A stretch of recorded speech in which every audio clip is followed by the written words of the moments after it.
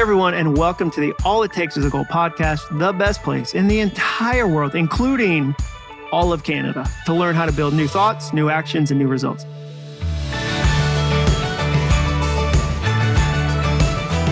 I'm your host, Jon Acuff, and today is the conclusion of my interview with Greg McKeown. Boom, boom, boom. Did that feel dramatic? I hope it felt dramatic. It did to me. We'll jump right into the stunning conclusion in just a minute. But first, today's episode is sponsored by Medi-Share. Have you guys ever had buyer's remorse? You know, that feeling of intense regret because the thing you thought you just had to have was only something you used once or twice. For me, it was the time I bought a really expensive road bike because I thought I was going to get into cycling.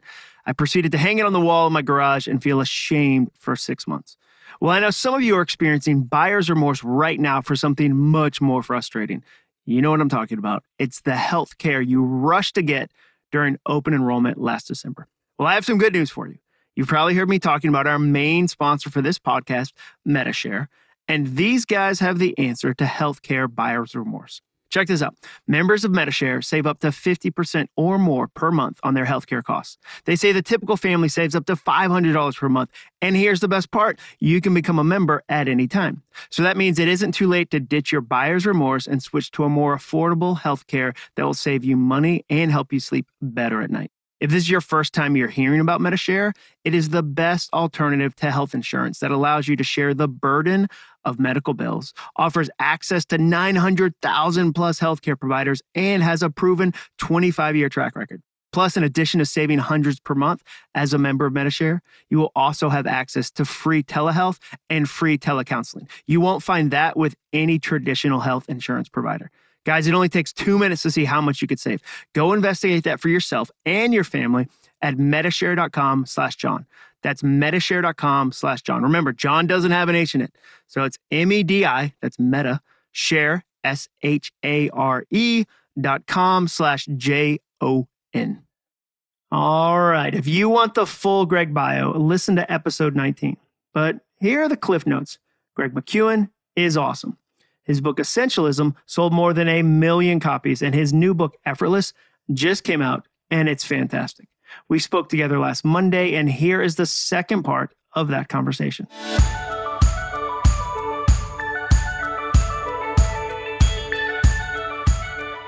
I'm curious, in the 7 years between this book and the last book, did you ever find yourself pushing an upper limit beyond what you wanted? And you were, because what happens when you have a successful book in our space is you got to scale. Greg, like, you should have a bigger team. You should be doing these things. You should, there's all these things that you could be doing. You should have 100 staff. You should, did you get tempted to do that and you had to pull back? Or were you pretty consistent at going, no, for me to create the kind of work I create, the kind of ideas I create, this is an upper limit on this part of my business or this part of what I do? I had an experience years ago when I was in Stephen Covey's office with his staff, and actually at the moment, I think I shared this with you off air, but there was a moment when somebody came into the office that I was in and just said, we have an inquiry for a keynote. It's in Washington, D.C. What's the fee? And they answered the question in front of me. And it was like a high fee point. Mm-hmm. And I just wanted to teach and write. I mean, I was still a college student at the time. And I just was like this. I just want this. Yeah. If I could try and create this, I don't need the whole business, they had Franklin Covey at the time. I don't want Franklin Covey. That feels like a headache, a burden. Mm-hmm. But if I could just do this, a little team, and then just teach. Yeah. And I don't mind. I'm satisfied to teach the same thing again and again. I mean, you don't really ever teach the same thing. No. You renew it. You're always renewing it with freshness. You are. And so it's never the same thing, but just don't get bored of teaching the same thing, so that you can actually get a message out, get it to cross the chasm. I mean, and even now, so I feel like I'm jumping around now, but no, please. But I feel like so that was the unit. Like, that was one boundary for me. I don't want to build the big thing. I just want to be able to figure out how to speak and have a best-selling book and to repeat. And related to that, it's like, I'm not even sure if now essentialism has done what it needs to do. Like even now, I'm not bored of it. Yeah, there's still room. There's still tons of room. What I want to happen, what I'm still in for the long run to do is to help it just keep, I don't know, has it crossed the chasm already? Maybe it has, I don't know. But like to get to a point where it just goes, this is part of it's very presumptuous, but it's like, what I want is it becomes like somehow a classic. It's like, this is, sure. Hey, if you're going to read 10 books on success and you like, this is one of them. And so to do that, you have to be willing to go on it just quietly, steadily for a long journey. Yeah. Don't get bored of it. Yeah, you've said it. I've said it 100 times. For the person listening, is the first time they've ever heard it. So just be willing to be in that engagement. And so that has affected my willingness to just, like, that's one of the reasons I haven't written a book every 18 months. I just wanted to have one idea the last 10 years.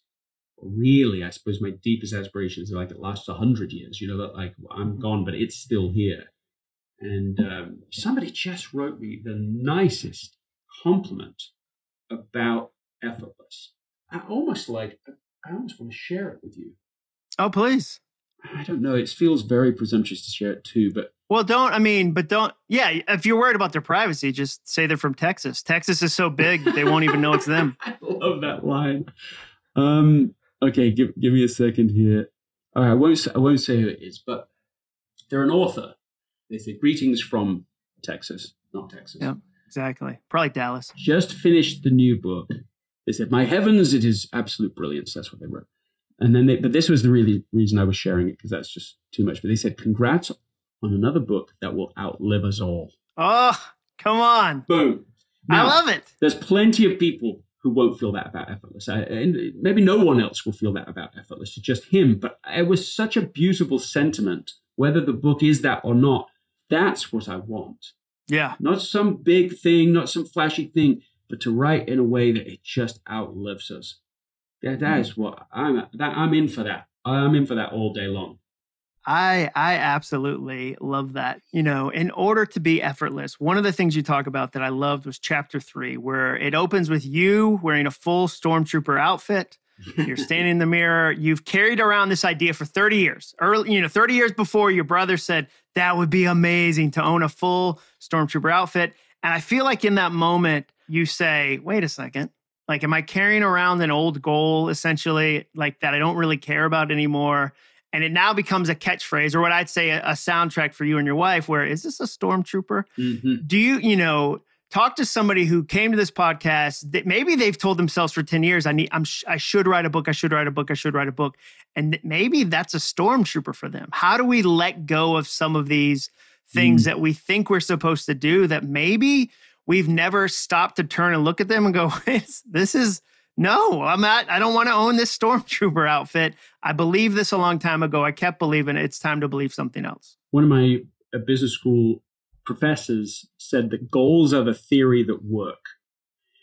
Actually, it's quite a good one-liner for this podcast and this theme, but goals are the theory that work. And he was giving both praise and warning, because the first thing he's saying is like, there's so many theories in business school, there's so many theories in universities that are like, yeah, they kind of work, they kind of don't, sometimes they work, sometimes they don't. He's like, goals work.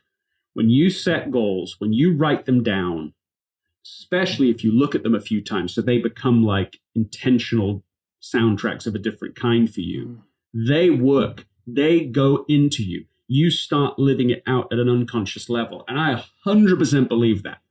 And if you want to change the trajectory of your whole life, you will set goals that you don't believe right now. Mm-hmm. And as I'm riffing on the positive side of goals for a second, I went to a camp. I was asked to do a thing at a Steve Harvey camp for at-risk teenage boys. Mm-hmm. And he was doing his thing with the mothers of the boys, so single moms of these at-risk boys. And he just said, listen up here. He said, I'm going to tell you how to change your world. He says, it sounds at first like a very non-essentialist idea, actually, but it grabbed my attention. He said, you write down 400 things that you would dream to do if you could. And then he said, actually, for all of you here, to be honest, just do 100, because you're never going to get to 400. Mm-hmm. He said, what's going to happen is you're going to start the list and you're going to get to like 32 and you're done.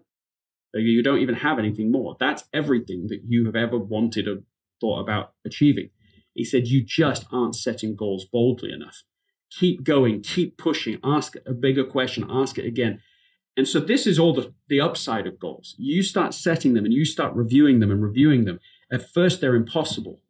Then they become improbable. And then they become, well, maybe possible. Then eventually doable. And then they start happening. And that changes everything again because you go, well, if that process is possible, if you can go from impossible to done, what else is impossible? Then you're in a candy shop. You feel like a kid in a candy shop, and you're like, "Does anybody else know this?" You feel like you feel like Tim Robbins at the end of Shawshank. Like you're in the river, it's raining on you. You take your shirt off, and you're like, "What? Does anybody else know goals work?" Like that. I love that. That's exactly how I feel. So that's all the positive side, and I'm a huge believer in that. And I've taken that challenge. I've never got to 400 items because I found the same thing happened. You get to about 50, you're about done. But I've kept going and just added. I just add ludicrous things to it as whenever I come across things that are so interesting. Oh, that could be cool, and I put them there. This is all a perhaps list, and I'm not committed to all these things. Sure, but let them expand. That's the good side. But the dark side, right? The dark side of goals is that they can live on in you forever when you don't know they are. So they've outlived their usefulness. And of course, it's not just goals that outlived their usefulness. So the Stormtrooper was a goal. I mean, I didn't know it was a goal. I never wrote it down as a goal, but something in my mind was like, must do this cool thing, must get a movie level quality, suit one day. And then as I'm on the edge of actually being able to do it, I'm like, I have no interest in this, that I don't want this anymore. I'm not 10 anymore. It's past its best by date. So I think reviewing the goals of your life every so often and just asking, is it a Stormtrooper? Do I really want this? We better want what we really want because often those things come to pass and maybe that isn't the thing you want anymore. You've got to reevaluate it. I think a comparison to that is when somebody buys a beach house and they love the story of the beach house, but not the reality. So they said, someday that's what I'll have. I'll have a beach house. Yes. But none of the reality matched what they really care about. And they get to the beach house and they're like, I have to fix it every time I'm here. Yep. Only my relatives get to use it. It's stressful. The ocean is trying to destroy me at every second of the ocean's day. Right. But I told myself when I was 18 or 22 or whatever, someday I'll have a beach house. I always think about that when it comes to, is that a Stormtrooper? Yes. I'm curious. I asked a leader once, why do influencers, leaders, business owners, why do they sometimes kind of fall apart? Why do they combust? And he said, it's two things. And he studied this. He said, it's two things. And one I knew, one was surprising. He said, one is they're isolated. That felt obvious to me. Even the best leader makes terrible mistakes when they're isolated. Like a phrase I always say is, leaders who can't be questioned end up doing questionable things. But the second one he said was they don't have a life-giving hobby, which related to me to your like, can it be fun? Can it be rewarding? He said their entire identity becomes wrapped up in the thing they're doing. There's no life-giving hobby where they're learning new things that aren't related to that at all. So I'm curious for you, what are some of your hobbies? Like swimming sounds like it's one. It sounds like there's joy there. Like what are some other life-giving hobbies for you? Well, my children are my hobby. And that's for real. My best friend growing up, Sam Bridgestock, used to say that. And it was just such a good soundtrack to absorb myself and to go, yeah, I'm gonna pour my creative energy into this. It's not just something I'm responsible for. It's not just a chore. It's not just something that's important, but okay, we're gonna get through it. Like, what if this is a hobby? I'm gonna learn how to do this better. I'm gonna build relationships with them. I'm gonna have fun with them. We're gonna go on trips together. I would travel when travel was a thing back then. I would have maybe 80% of the time I'd have one of my children come with me. And we would just I thought that would be so good for them.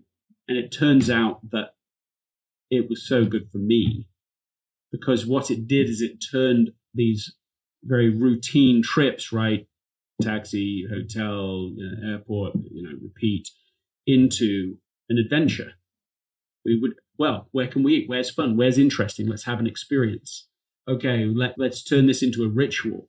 that's rewarding in and of itself. Let's go. We always end up going to some museum. I would never do that. No, when you travel alone, you're never like when that. somebody says, "Oh, you went to Seattle. What did you see?" I always say, "I saw the Marriott lobby, and then I saw the room, and then like that's the circle I did." I never am going exploring. But if I had my daughter with me or one of my daughters, that makes sense. That changed it for me. And so I remember saying, in fact, years ago when my children were little, and I had them, one of them with me, and I said in the keynote, I said, well, the children are young, we love it now. I mean, teenagers, that'll be a rough ride. And someone came up to me afterwards and they just wanted to talk to me about that comment. And they just said that, basically they said, they didn't have these words, but they just said, that is a soundtrack. Even though you're joking about it, it's a soundtrack. It doesn't have to be.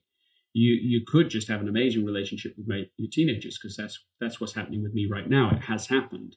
And that really made an impression on me. And I thought, well, what if it could be great? What if teenagehood could be a terrific experience? And I think it can. I think parents we do a broken soundtrack when we say, oh, it's going to be the worst. Like, because people will ask me, do your kids hate you yet? And I'll say, no. Like, what a no, I love my teenage daughters. Like one just went to the prom and we're, doing all these new things. So I think that's such a weird thing that we do when we predict it has to be that way. I want to be sensitive to the people that are having a rough time right now. Teenagerhood can be very, very tough. But I also want to speak the other soundtrack of it can be great. Right now, I have 4 basically teenagers, 18 to 12, and I'm just genuinely amazed by them. And I love to be with them. We love doing things together. We love swimming. We love playing tennis together. It's hardly a day right now where my son isn't tapping on me, hey, can we go play? We don't play for a long time, but we'll play even between events. I'll just go and play for 10 minutes or 15 minutes. Mm-hmm. And we just get outside and we just get to play. And it's really enjoyable to be with him. And he's growing into someone it's just so, I find him so funny. I find him so entertaining. I find him insightful, wiser than me. Even now, I find some things I'm like, well, that's just good judgment there, man. That's just better than the way I'm seeing it. Yeah. And certainly wiser than I was at his age. And so I think, that is definitely a life-giving hobby for me.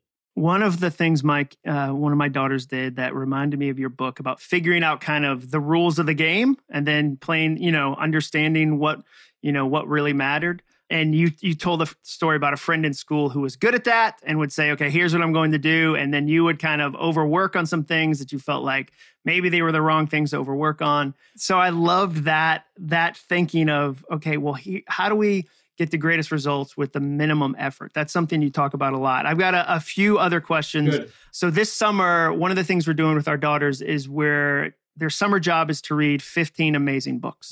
There's 15 books that we're picking out. A lot of them are fiction. But if you were going to put a book on if I could get every teenager to read or every young adult to read these books, this kind of education, what would be a book that you'd put on there?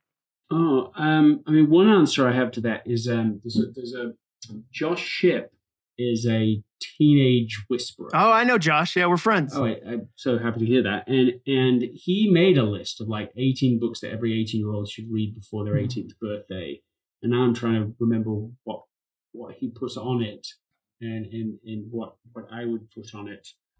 I'm going to pause here for a second as I try and come up with a good answer. Well, we've put on things like Tale of Two Cities, Count of Monte Cristo, My Antonia, books like that. So you can answer the question that way. The other way you could answer a book question, because I'm curious, is what's the book you've given away more than your own? I've probably given The War of Art by Stephen Pressfield away more than any other book. When somebody is stuck creatively, I say, oh, this book really helped me. What's a book that in your life you've given away more than other books? I'm going to give a few because I just don't have one that I think should work here. But I think that John Adams by David McCullough, is terrific. I just called up to speak to his wife. David's not well anymore. And it was just so nice to just spend some time talking with her, but just to thank her for him and for what she has done to enable him to write so well for so long. I mean, he wrote all of these extraordinary Pulitzer Prize winning books just from like a tiny little office, tiny, on a typewriter in the back of his, just in his house in Boston. He wasn't trained historian when he began all of this. He doesn't know anything about any of the subjects he writes about before he decides to write about them. Really? Yeah, nothing. He just goes, wow, I'm so intrigued about this story. What happened there? And he goes and he always wants the primary sources. So he's actually going and reading the journals of the people that were there, not the book about the journals of the people that were there. He just writes the story as he has it. I mean, that I love his writing. There's a book that he wrote. I'm trying to see if I can remember the name now. I'll do subtitles. Greg is looking at books right now on his shelf. He's turned his shoulder. This is like subtitles of a movie. He's looking. There's no ladder in his library that I can tell, but I feel like there might be a ladder on the other side of the library. We're seeing the smaller part of the library. It's probably near the tennis court that he just referred to, so it's hard to tell. I can't see. He's laughing because I'm making comical statements. It's a book that he wrote about like essays that he and speeches that he gave about the spirit of America. It might even be called Spirit of America. But David McCullough. Was that 1776? No. 1776 Okay. is a terrific book, and that's just literally about that year. So it's not just about the revolution; it's that year. And there's another, terrific book.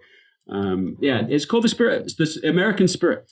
The American Spirit by David McCullough. Love that. I mean, you could read about just anything he wrote, but I loved the Wright brothers by him as well.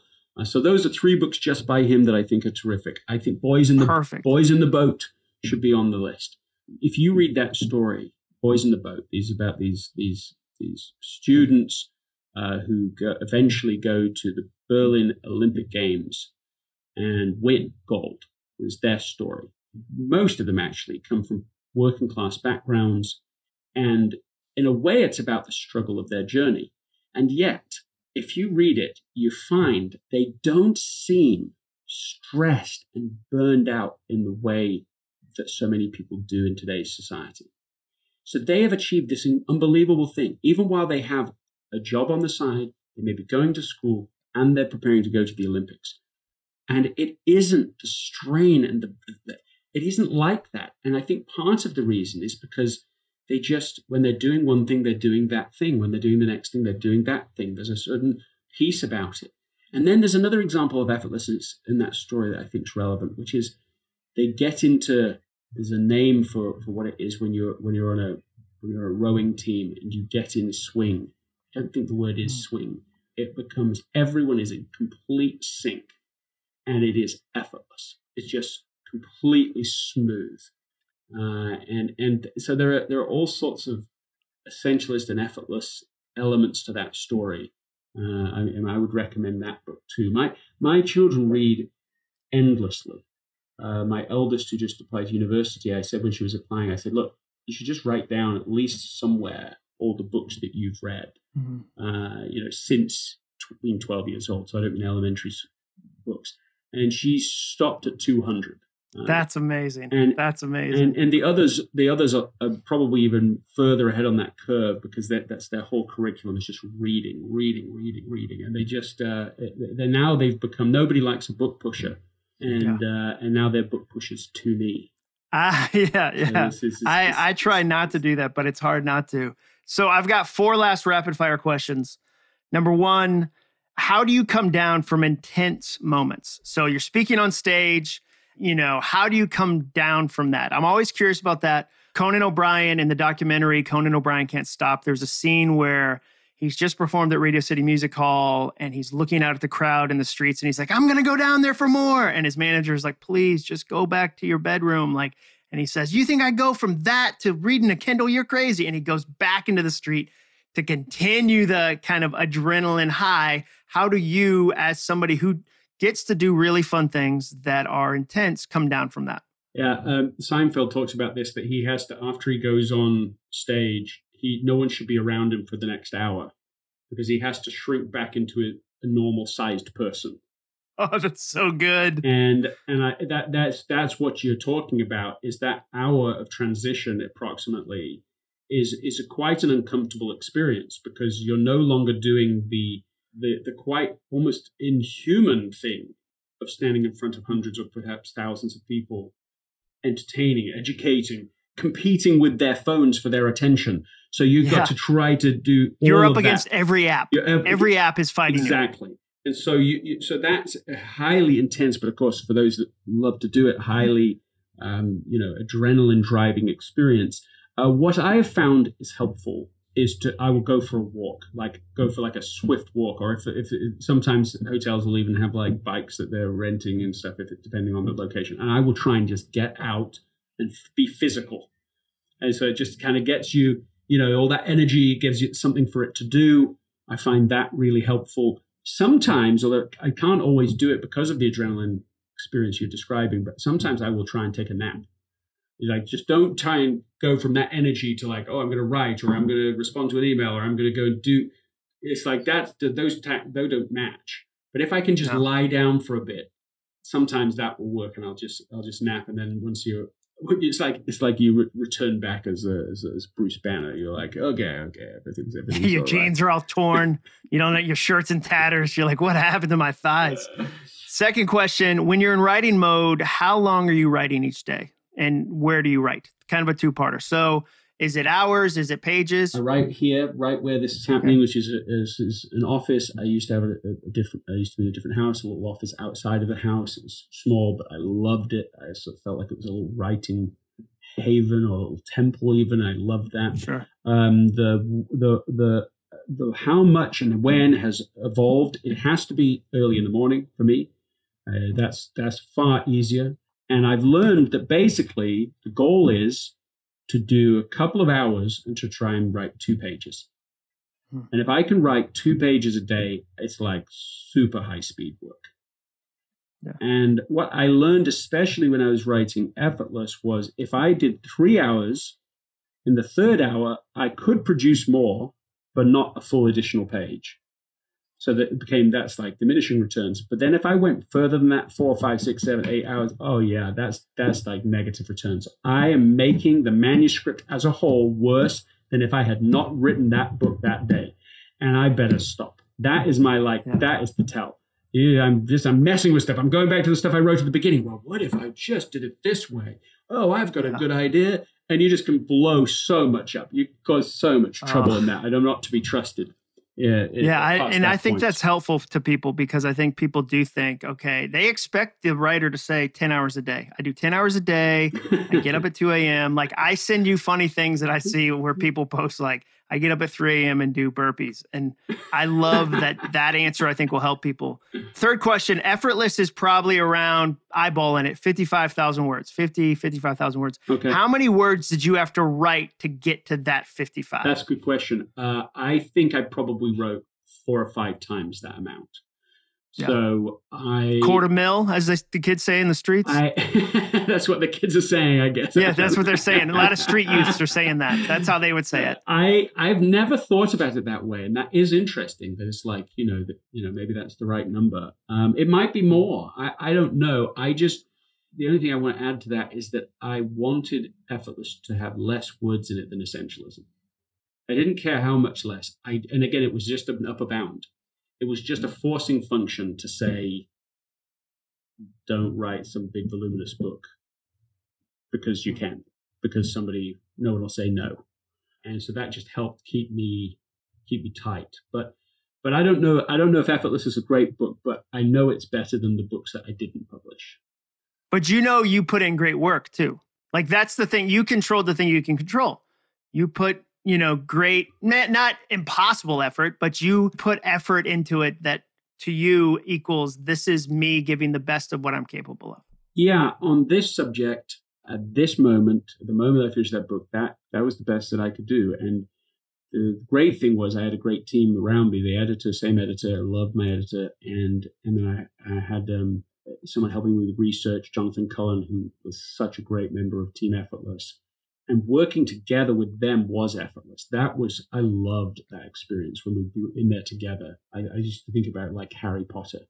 It's like you'd go in and like Jonathan would be in there bringing a story that I'd asked him to go and research and bring in, and then Talia would be editing something that I'd been writing, and then I'd get to work on something else. And it was just pretty magical because it's in a Google Doc and you could see it all being worked on at the same time. Great. Those moments were terrific. And I think I stepped on something important you said. You said it's a better book than all the books you didn't publish. Is that how you said it? That is right. That's great.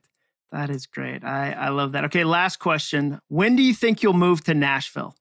I just assume at some point everyone moves to Nashville. Do you guys already have that on a calendar? Is that in, have you and your wife already planned? You're looking at houses? Because when you move from California to Nashville, you get to ball out. Like, I just want to be up front.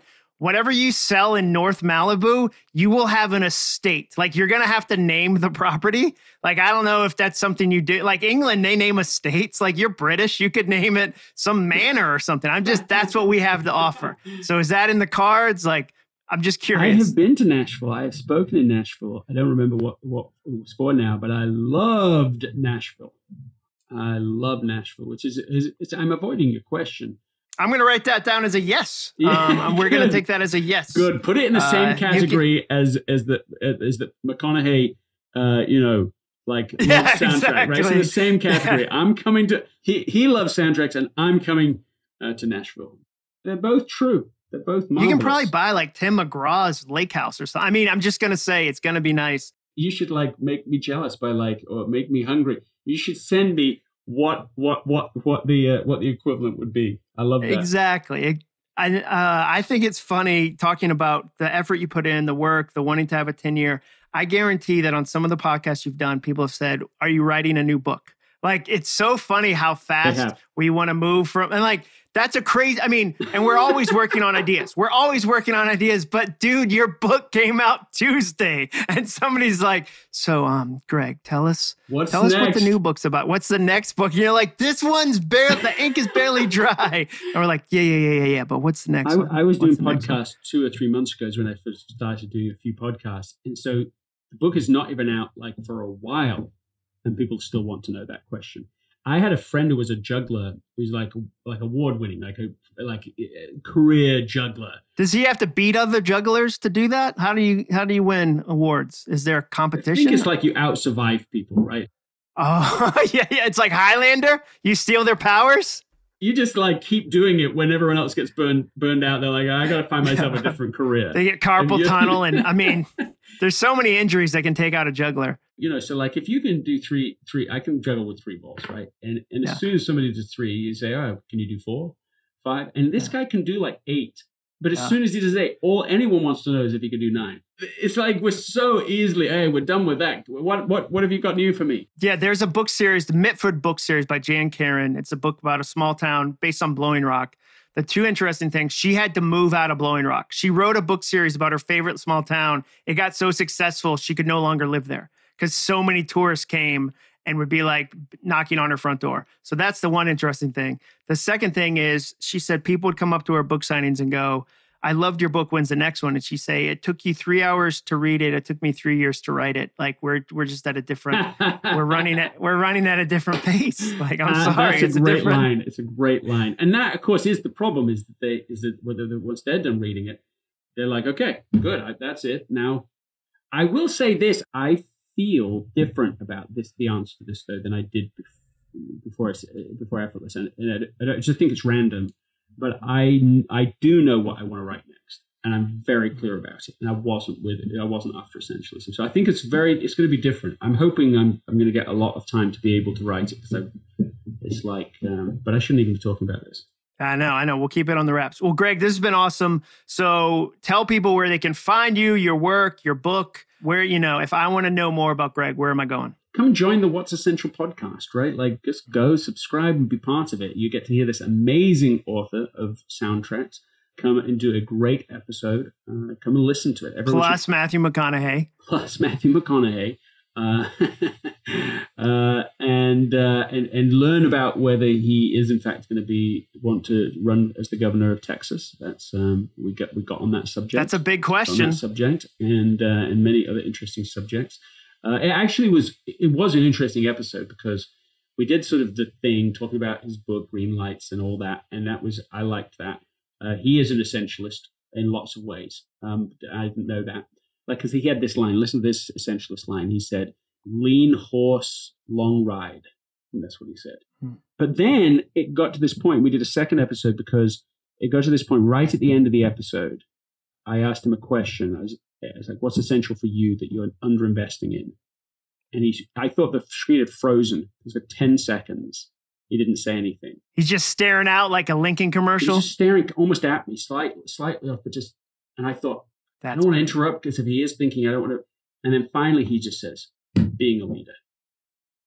And that launched us into a completely different conversation, which was like a coaching conversation. We weren't doing a podcast anymore. It was like coaching. Yeah. And we went through it and just asked him question after question, trying to understand what he meant by that, what he's going to do about that, and how he's going to proceed, and so on. And it was a really I thought it was an amazing moment.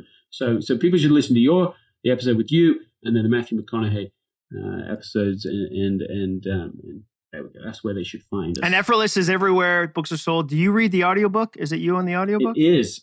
For good or ill. No, that's good. You have a British accent. I've told you many times you have a leg up against us Yanks. It's my only saving grace. That is not true. That is not true. Well, Greg, thank you for joining me. I love this conversation. I can't wait for people to hear it. John, it's been a pleasure. Thank you.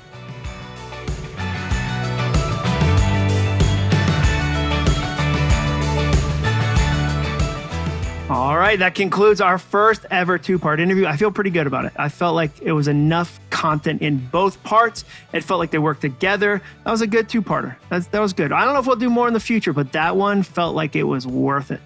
Thank you for listening today. If you love this episode, please leave a review. The reviews you've been leaving have been awesome.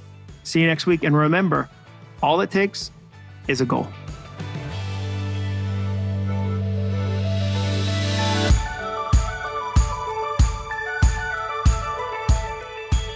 This episode of the podcast was brought to you by MetaShare. Text Jon, Jon, to 474747 for more information. Huge thank you to MetaShare for sponsoring it. Jon to 474747.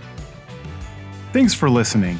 To learn more about the All It Takes Is a Goal podcast and to get access to today's show notes, transcript, and exclusive content from Jon Acuff, visit acuff.me/podcast. Thanks again for joining us. Be sure to tune in next week for another episode of the All It Takes Is a Goal podcast.